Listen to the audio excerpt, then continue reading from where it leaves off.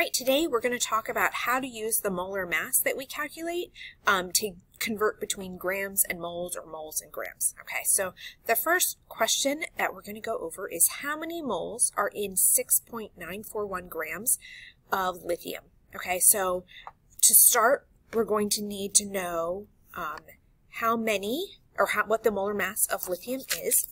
Okay, so we get that from our periodic table right there for lithium. And then we're going to convert that molar mass into a conversion factor. Okay, so the molar mass means that's how many grams are in 1 mole. So we could write that as 6.941 grams in 1 mole, or we could write it as 1 mole is 6.941 grams, as they're both shown right here. Okay, so after we have our two options for our conversion factors, then we need to figure out which one to use. Okay, so our question asks for moles. How many moles? And so we're going to use the conversion factor that has moles in the top, right? We're always going to put in the top the units that we want to get to. All right, and then the last step is pretty easy. We're just going to take the number that was given in our problem here, that's 6.941, which is there, right? The conversion factor we identified, and then we're just going to multiply them. Okay, so if a number is in the top, remember we multiply, and if a number is in the bottom, we divide. So to put this into a calculator, you would do 6.941 times 1 divided by 6.941. Okay, so that would just give us 1 mole of lithium. And that makes sense because if this is the molar mass of lithium, that is going to be the mass of 1 mole. All right, so now let's move on to a compound and something that's not just the same as the molar mass. Okay, so this question is, what is the mass of 2.6 moles of water? Okay, so our first step is going to be finding the molar mass of water. All right, and that is going to be, we're going to, again, use our periodic table. 2 times the mass of hydrogen. Remember that 2 comes from our subscript 2 here, plus the mass of 1 oxygen, because there's no little subscript by the oxygen. So when we multiply that out, we'll get 18.015 grams per mole.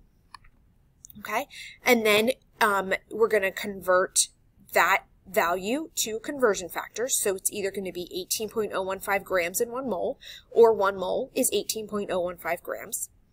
Okay, our problem is asking for mass. All right, so mass will need to be in the top, which is grams. All right, we measure mass in grams. So the 18.015 grams in the top is the conversion factor we'll use for this problem.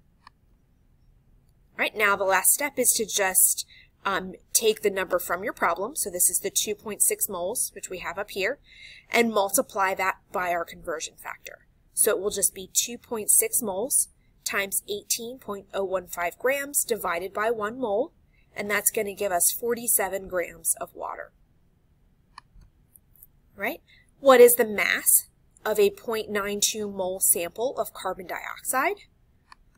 Again, same steps that we did before. Find the molar mass using your periodic table. So this is the mass of 1 carbon plus 2 oxygens, right, to get 44.009. Make those into conversion factors. All right?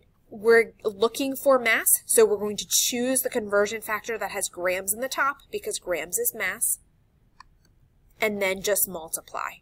Okay, so we'll take the 0.92 from our problem up here times the conversion factor we identified to get 40 grams of carbon dioxide.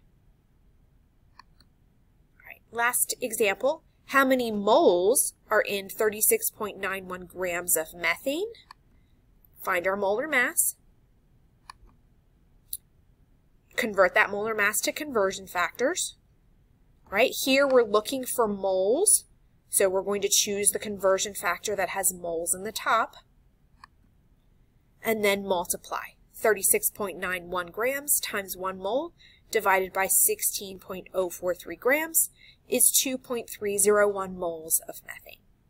Okay, so we're going to do some practice with these, and hopefully they'll become really familiar to you and you'll master it quickly.